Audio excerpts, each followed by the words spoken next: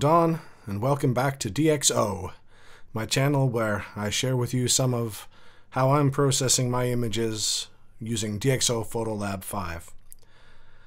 Just want to take a moment to thank everybody that might be watching now that's been coming along previously. And what I mean is I just kind of passed a milestone that I found, I don't know, rewarding in some way, is that I've had over 1,000 views now on my various videos, and up to 40 subscribers. So although that wasn't my goal when I started out doing this, I was just doing it for interest, it does feel nice. It's very satisfying to have some people actually watching. So thanks for coming along, and yeah, hope you enjoyed today's video. And today's video is about skin tone, ultimately in DxO. So let me just make this bigger. There we go. And I thought just to start off, I would also showcase something that I use occasionally. I don't use it heaps, but it's actually perfect for this scenario, because I had a couple of skin tone photos that I wanted to use from different folders. So that's using the project functionality. So I've actually already created a project, and it shows down at the bottom of this list, project skin tone. And I did that just by right-clicking on another image, and in that instance I chose create a project from the current selection. But this time, of course, since it already exists, then I can come down here and actually choose to add it to that. So let me just click out of here because I grabbed the wrong one. So yeah, again, just simply to add it to a project. So this is the one that I'm going to, this has already been processed. This was my photo of the day a while back. And I'm just going to also, for good measure, command click on the color picker just so that I can get good color balance. So, and then I'll just right click those and do add current selection to project skin tone, and they will show up in that folder now. And then I will just pop back to the other image came from the day 56 folder. So I'll pop back here, and I only added the one image, so I'm going to go ahead and put the color picker in there as well, skin tone. Awesome. So once I've done that, I can just come down and click on the project folder, and I just am seeing the four, and it doesn't really matter where they live. For my purposes now, they just live right here. So it's a cool little feature.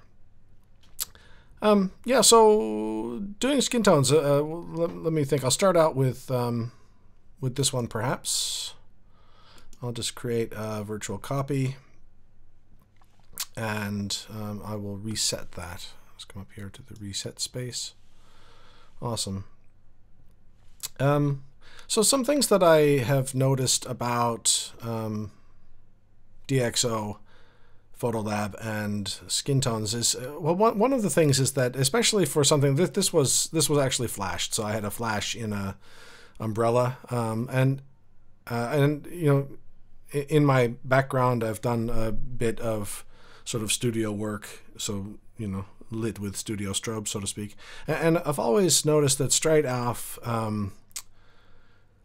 shots are a little overly contrasted and overly saturated for that sort of environment.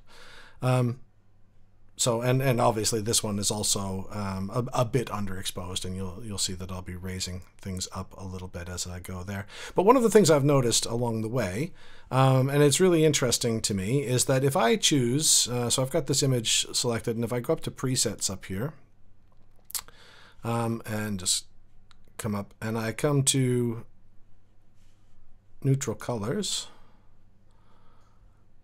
it's going to do a few things to that image, and just see what the difference is just from choosing neutral colors. So if I come over here to customize, and just starting here, have a look. So one thing that when I do that, the neutral colors, is that I notice that it is giving itself a -20 on contrast. So obviously to get neutral, you need to remove some of that contrast because they're kind of bumping a little bit extra in. And another thing that I've noticed when I do that is that the color rendering goes to generic renderings neutral color, neutral tonality version 2 rather than camera default. So that is a difference. And another difference is they're doing a -10 on saturation and a +10 on vibrancy. So I think all of these things are sort of speaking to the standard set of stuff that goes into making a good-looking image most of the time.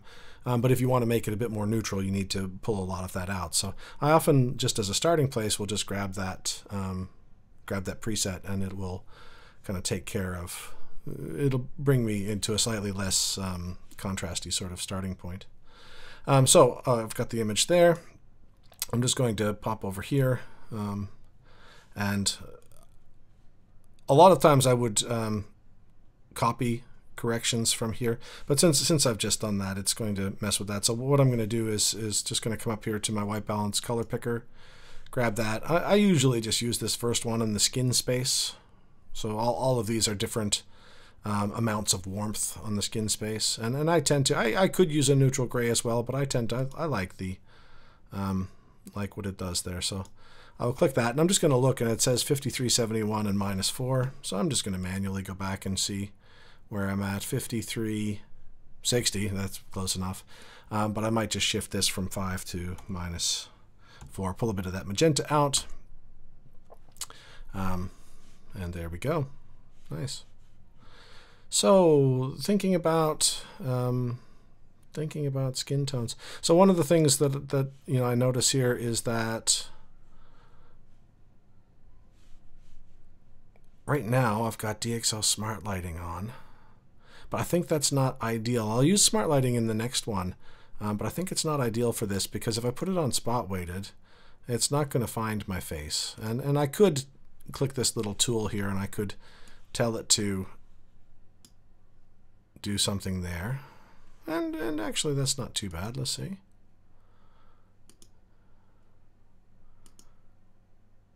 Yeah, that's quite reasonable. So not too bad. So you could get away with that with spot weighted and then just identifying a place.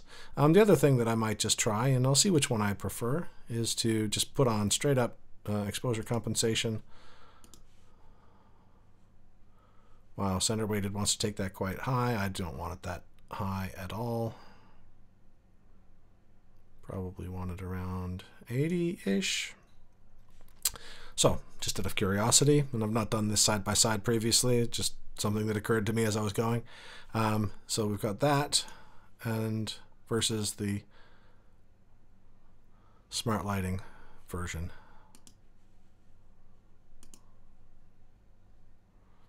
Awfully darn similar. I'm going to just see if there's any difference to how the highlights are impacted. So that's with just exposure compensation. Turn that off, and there. Yeah, actually, I think, and the example photo there is done the other way, but I'm going to go ahead with Smart Lighting on this one. I think it has actually done a nice job.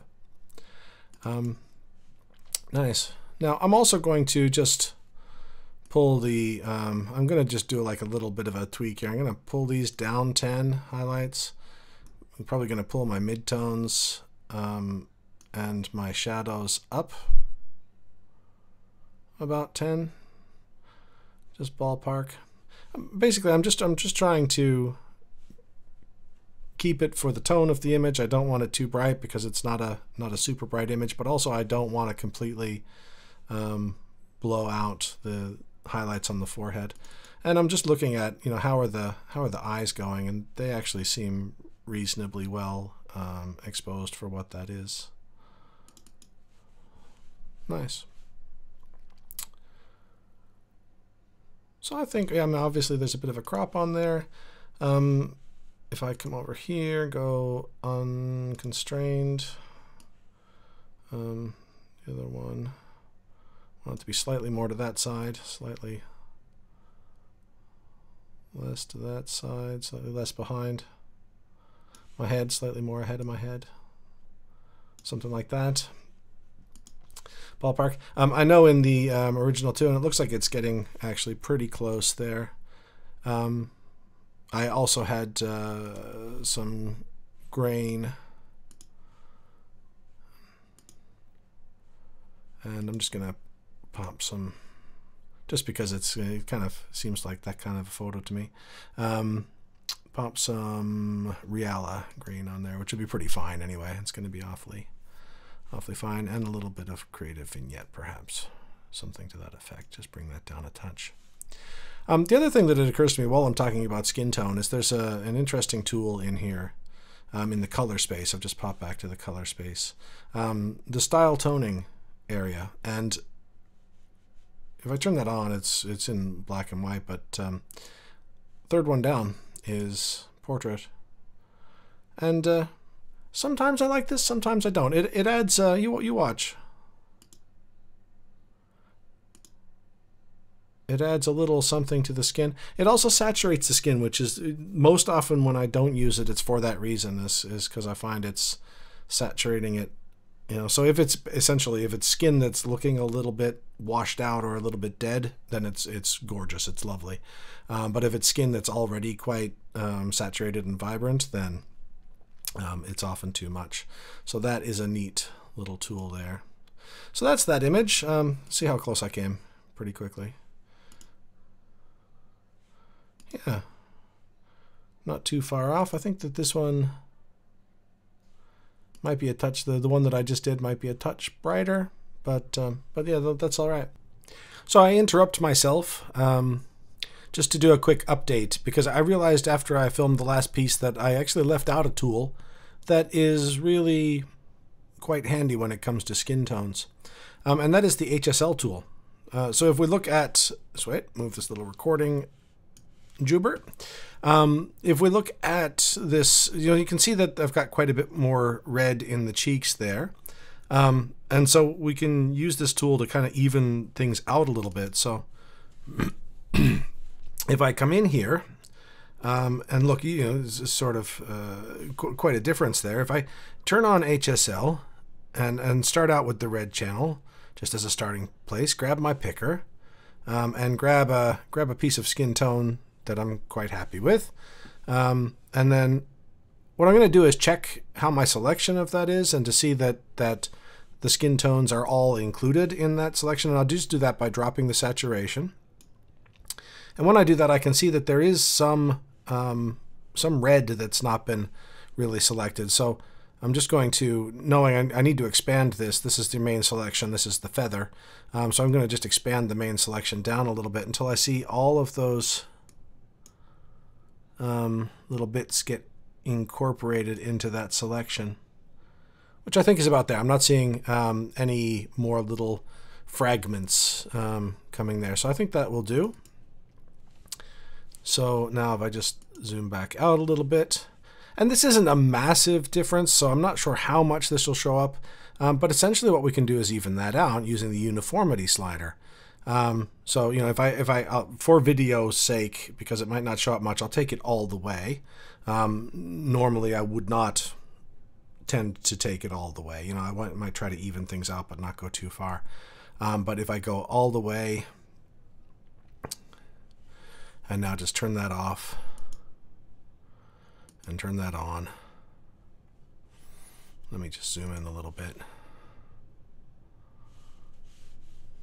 Turn that off and turn that on. It's just turning the colors here and shifting them a little bit more towards these ones. So like I said, we'll tone that back down, but that's a great little tool. The one caveat with this tool is that unlike their competitor, Capture One, this isn't, you can't plunk this on a separate layer. So one of the things that you can do in that software is put this type of adjustment on a separate layer. And then you can remove the lips and remove the eyes if you need to, so that you're just impacting the skin. So that is a little bit of a limitation here. So wait, I'll close this so I don't have the picker anymore. I'm not sure if we look at the lips here, if they've been impacted much, but maybe. No, not too much in this case. Maybe just a little bit. And the truth is, if you did find them to be quite impacted, Again, this isn't a massive difference, but if you did find them to be quite impacted, you could probably come to a local adjustment, grab a control point, plunk it on the lips, come here, and then have a go with a hue shift, one way or another. So not to the green side. Maybe put a little, you know, something I don't know exactly. You need to play with it and try it out, but that would be one way around it. But a little bit of a limitation. But hopefully that you found that interesting. A little bit of an extra tool that you can use sometimes to help even out those skin tones. So back to your regularly scheduled programming. Now this image, if I pop over to here, I just did this maybe a night or two ago. Let me create virtual copy, and let me reset this. Boom. It's quite dark, and it's dark largely because I was just trying to keep. So this is flashed. It's got a flash off to the left, and but I was trying to keep some detail in this and some of the glow and sort of ambience of that, and not totally roast that out. So knowing that I'd be able to mess with it in post, so to speak. So with this, you know, having just completely reset it, I just pop over here, come in here, and actually I should reset this one too because I've obviously applied something to that. And I'm just, we'll imagine this is from starting place, and let me see, actually I'll do this, and exposure compensation, center weighted, just to start, just to bring it up a little. And then I'll pop back here, grab the white balance tool, and again, just picking on that one right there, and it grabbed that. So that's awesome. So now I right click on that, try one more time, copy correction settings, click on this one, right click, paste correction settings. Again, there are various things you can do in terms of all selective pasting. You can, you know, just apply certain ones, but I've only done a couple of things here, so that's all good. So that's done. So what do we get there? Lightened up and shifted the color balance a bit. So that's all good. So I think that this photo actually works great, and you know, I take varying levels of how I feel about smart lighting. It's already got a bit of a center weighted thing going on, but I'm going to tick on smart lighting as well. And it brings the whole photo up, but now I'm going to do spot weighted, and it's just going to reassess. See, it's got one face detected, and it did a slightly different job than it did on you. It's not huge, but you can see a little bit of a shift. It's made some other decisions based on the fact that it's found the face there. So that is all good. This one, because it's more of an environmental and it's a little bit more pulled back and it whatnot, I don't feel like you know, with the other one I went straight to neutralizing it a bit, to pulling some of the saturation out, to lessening the contrast and all of that kind of thing. But I'm not going to do that as much here. I'm actually quite happy to let that ride. So I'm going to just maybe pop those up a touch, midtones, shadows like a hint, but not too much. I need to back out so that I can get a better sense for the whole thing. Awesome. Obviously there's a crop on there, so I'll do that real quick, and I have not done my unconstrained, so I'll just pull that in that way, just get past that light switch, and get past the awkward cord on the side over here. Nice. Okay, so that's good for the crop. Lovely. So I'm just trying to think what else I might do to this. Might give this one a touch of fine contrast. And you know, in an earlier video, I was talking about how I wasn't 100% sure of the exact difference between micro contrast and fine contrast. And then a couple of days later, I stumbled across a feature that I had completely forgotten about, but it's super handy. And it's this little question mark at the side. And if you open it up, you get a great little description there. So they're saying that fine contrast enhances or softens medium-sized details. So it gives a softer effect than micro contrast when pushed to the right, and is more suited for portraits. Again, fine contrast is one that will only show up to my memory if you've got Film Pack installed. I could be wrong. Oh yeah, look at that, extra settings for Film Pack 5. Yeah, so that is what's up with that if you're not seeing it. So great little feature, this little question mark here. I had completely forgotten it was even there. So I'm going to just try maybe a little bit of fine contrast, give it a little bit more of a something something. Nice. Okay. Now I know that going from here to here, you can probably tell looking at the thumbnails that there's a little bit of a color shift there. And that's because I was playing about, I think I threw a color rendering of color negative film of Fuji Reala on that. Yep, that looks about right. Fuji Reala.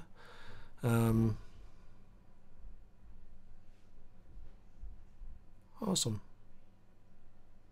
Just having a... I don't think I'll pop this on, but I don't think I'll probably leave it on. Boom. What do we get? Yeah, not bad, but I think I'll just leave it be. Excellent. So that's a couple of examples of working with skin tones, some of the tools available. Oh, one thing I didn't mention, I've also, if you do have Film Pack and you can play around with such things, I have also found sometimes that, so if I just come back to this one, it might be a better example. So if I go to generic renderings, no, actually I take it back. If I go to camera body renderings, you can get quite a few different looks in here. And even, so if I take, so I've got a D750, so if I take the Nikon D750, that's its natural one.